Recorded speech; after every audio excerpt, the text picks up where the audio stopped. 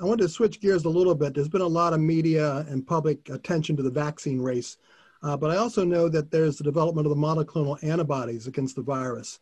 And I believe your institute, along with Regeneron, for example, are working on that. And I think you've been quoted as saying you might bet on them as far as being an important factor with regard to bringing the pandemic under control.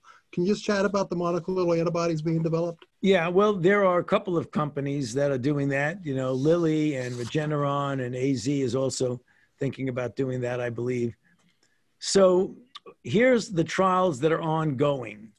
There are trials for monoclonal antibody as an outpatient, as an inpatient, prophylaxis in nursing homes, and prophylaxis/treatment in families where you have an infected person and you want to prevent infection in the rest of the family. Those are 4 trials that are ongoing right now.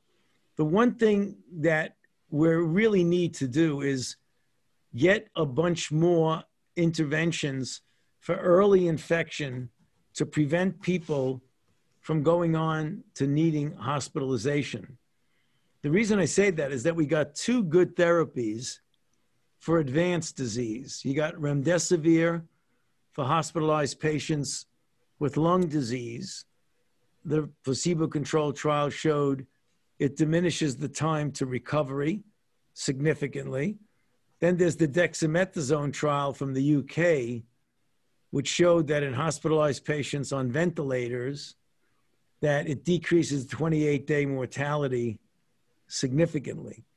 What we need more of are therapies that are given early on that prevent people from getting into the hospital. And that, getting back to your original question, is one of the things that we hope monoclonal antibodies will do. Earlier this spring, there was a discussion around the serologic antibodies to COVID-19 being detected in survivors. And there was this talk of immunity passports, which were quickly debunked.